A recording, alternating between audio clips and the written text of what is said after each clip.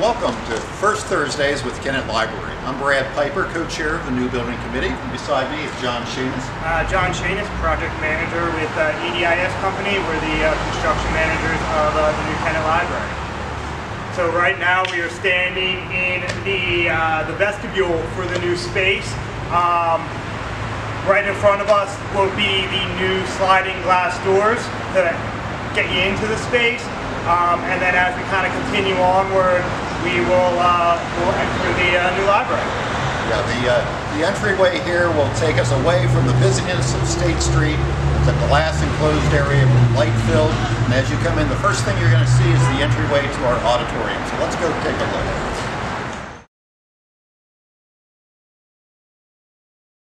Welcome to the new auditorium / lecture hall. This will be a 100+ seat area for multiple events. Over here, you'll see all the tiers. They don't have the seats on them yet, but these are 3 tiers. Seats all the way across where we're standing right now will also have seating. Down on that lower level, which is about, we'll call 10 feet below the street level, there is storage access behind there, and as well as an ADA accessible elevator. So for any folks who can't make it down there, there will be a way for them to get down to the first floor. This is going to be an exciting asset for the Kennett Library. I think everybody can imagine the lower stage. As Jon said, with the steeply draped seats, everyone's going to have a perfect view of what's happening. What's going to happen? We're going to have TED Talks, we're going to have lectures and presentations, there can be recitals, musicals, debates, anything and everything that the community can imagine. So we're just so happy to be able to support these type of events for Kennett in the future.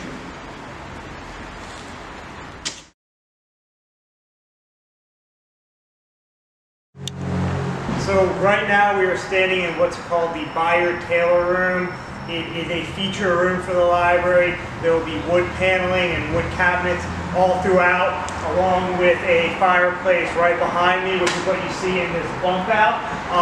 The walls, as you see, are kind of bare right now. You'll see that throughout the extent of the project.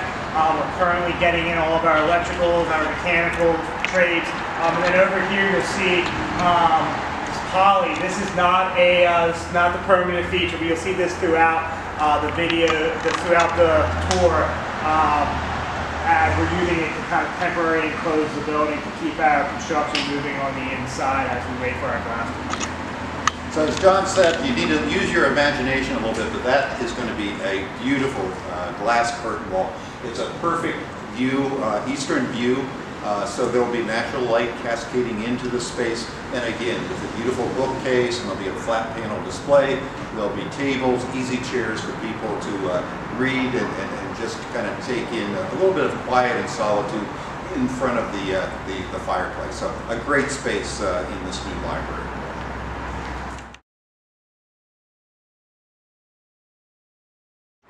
So right now we are standing in the audio-visual room, aka the AV room.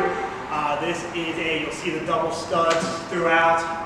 That is to limit sound and vibration and kind of make this a room in a room almost. So used for recordings and whatnot, that the community come in and utilize whatever they would like. As Jon said, this is going to be another special space. We're looking out through the viewing window, so all the patrons as they come into the library will have a view of what's happening in here. It may be a live radio cast, podcast, people working with their relatives to get personal histories. It may be music demos and recording tracks, so just a variety of AV applications. We're right now in the process of speccing out all the equipment that will fill this space. So again, it's going to be a unique addition to this library.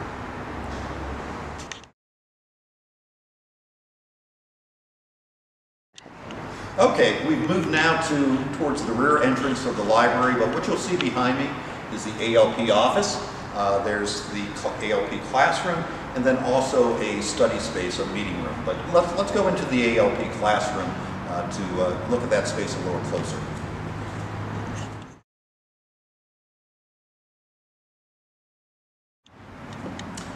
So as Brad mentioned, this is the ALP classroom. See, very large room. Behind me is the storage room that is connected to the ALP classroom. So anything that's in here, you know, they can kind of have a lot of flex with this space in general. Obviously, as I mentioned before, there's a lot of, you see all the rough framing behind us, some blocking for a TV and other cabinetry throughout, and just kind of the general rough, you know, what's behind the walls. And you'll kind of, as I mentioned, you'll kind of see that as we kind of proceed through the tour. As John said, this is an ALP classroom. There's actually 3 other spaces in the library that can be used as parallel classrooms as well. What you see behind us, all the metal and the data and electrical outlets, that's going to be a flat panel display. And so the instructor will be at the front of the room. There'll be 30 students or so in the classroom. And this will be equipped with cameras and recording devices. So with a flip of a switch, basically we can record this on Zoom. So not only the students that are able to make it here to the library, but any of the students from home will be able to dial in as well. All the classes will be recorded, will be archived. So again, we're going to be creating a library that the Kennett patrons can access over time.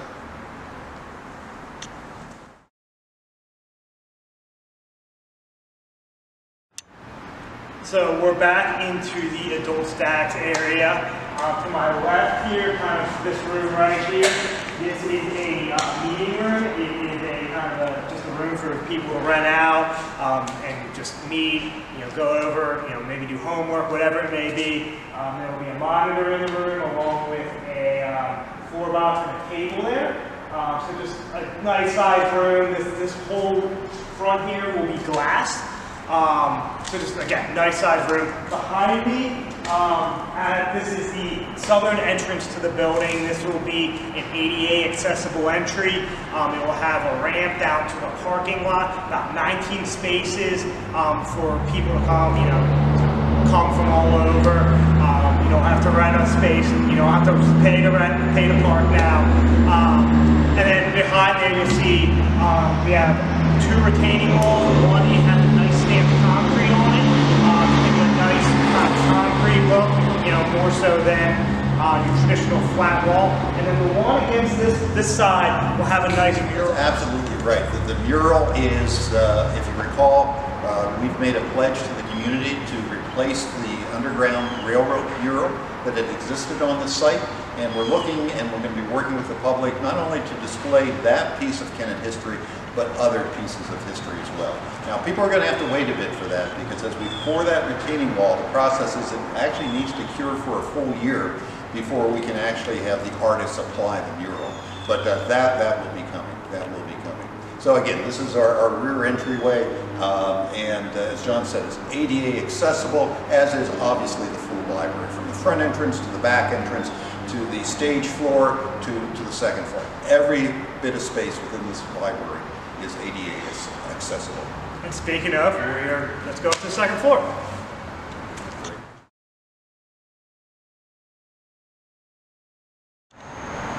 So we're standing here on the second floor by our open stairway. This is the stairway that our patrons will be using to get to the second floor. And as they come up through, that column will be hidden by our tree of knowledge.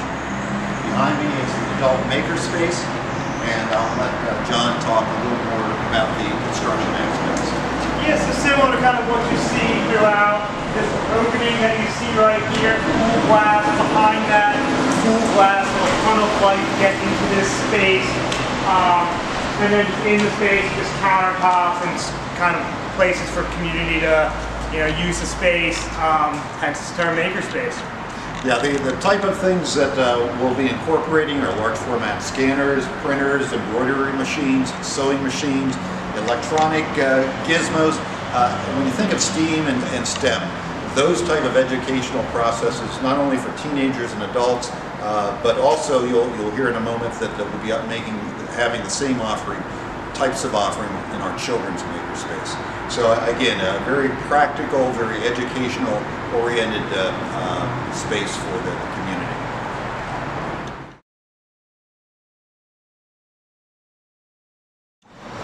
So behind us is the artisan residence room.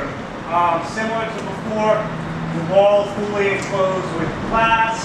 You know, right now we're basically standing right in front of what will be a full glass door to come into the space. And I'll let Brad kind of elaborate more on what the room is used for.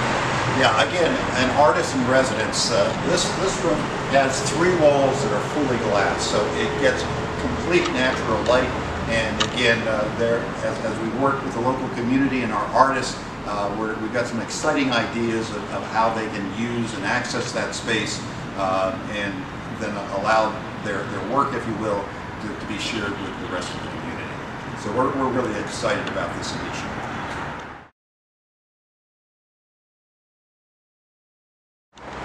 So again, we're here at the top of the central stairway. Behind me are the 4 what we call the tutor rooms. So these are spaces originally are mainly designed to help facilitate our ALP adult literacy program and tutors so that they can do their one-on-one work with the students. But these are actually, each room will have a table, a flat panel display. It will accommodate up to 4 people. So it'll be great for tutoring. It will be also great for individual study rooms and small group meeting areas. All the meeting spaces that we have throughout the library will be equipped with flat panel displays. So as people work from their tablets, from their phones, from their laptops, they'll be able to cast what's on their screen to the flat panel display in the room to help facilitate the meeting process. So again, we want to try to make the areas as friendly and productive for all of our patrons as possible.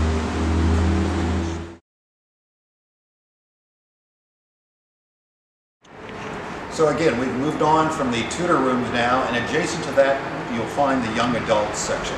And again, there's a lot of fun, colorful furnishings in this space, both in this curved area behind me, as well as what you see to my right.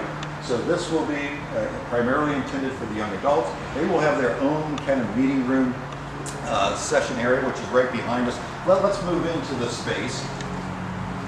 And actually, this is a wall of windows, and behind us is one of the great features of this library, the terrace. And I'll let Jon talk a little bit about the terrace. Yeah, so as Brad mentioned, this is a full glass opening right here. So it'll be you'll be able to see the outside. What's cool about this is when you walk out to there, which you will have access to my left, to the areas to the left, to the right, you'll be walking out right onto a stone patio, or terrace level, I should say.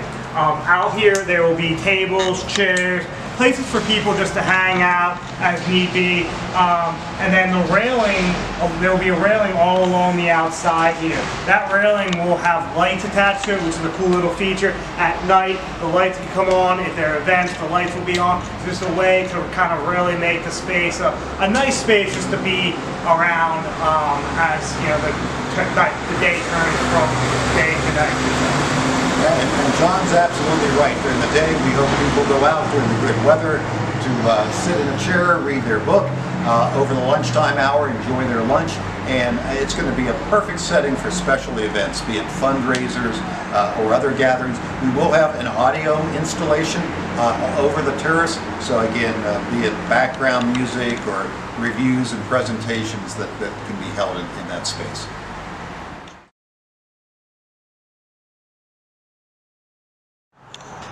So right now we're standing in doorway of one of the multi-purpose rooms. As you'll see behind me, I say rooms because right here you'll see this will be a movable wall where to go from one room to 2 rooms. Both rooms will have the same functionalities. They'll be exactly near each other, so that if there is a large gathering, they can open up the wall and kind of have 2 large rooms that are exactly similar. So as we go in here, as Jon said, the moving partition, if you will, gives us great flexibility. So we talked about the additional classroom space. With the partition closed, we've got 2 more rooms, 2 more classrooms. Again, the rooms are equipped with flat panel displays. And so again, for both the instructor and the students, there'll be a flexible space for to meet their needs.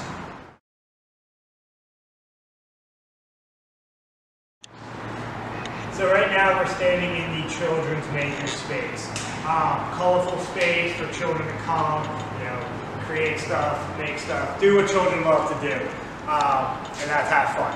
So behind me, you'll see this is a huge box window. It'll have a seating area for kids to kind of climb on and to sit on, maybe hang out with their friends, whatever it may be. Just a nice, large space for them to hang out. So as John said, this is going to be a fun space for the kids. It's all about STEM and STEAM. Actually, the camera is viewing through what is a large open window area. We're hoping that adults and parents watch their kids as they're in here with computers and Legos and little electronic stuff, anything that can help from a STEAM and STEM point of view. So we'll have computers for them, and there's going to be a lot of little spaces, cubby spaces, where they can have multiple activities happening at the same time. The space back behind me here is actually the prep room. So our children's librarian, John, will be able to do his prepping and get things ready for the different programs that will be an important part of this space.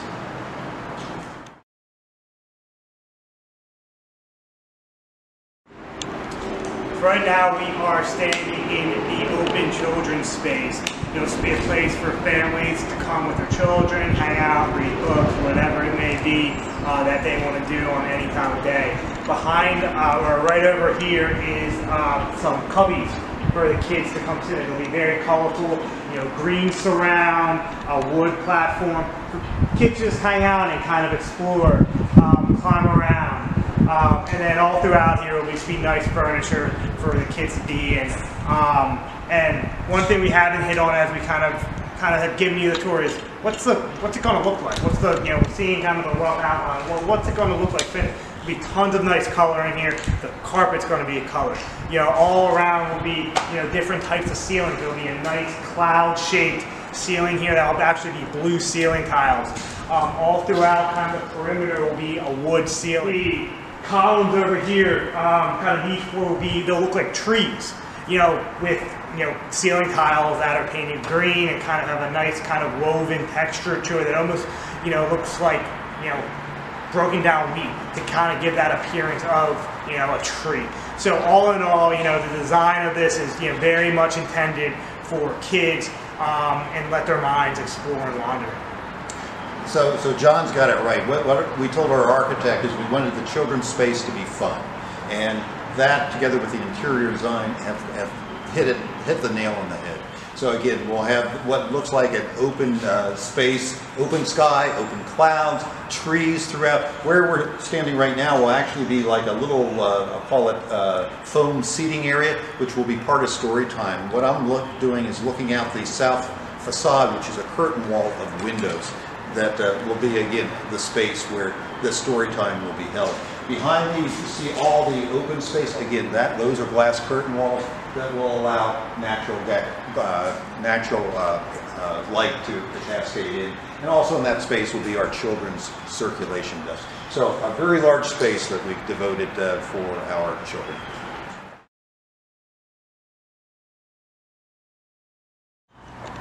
So right now we are standing in the adult stacks area. This is an area where there will be bookshelves, seating, your general place to sit down, hang out, read a book.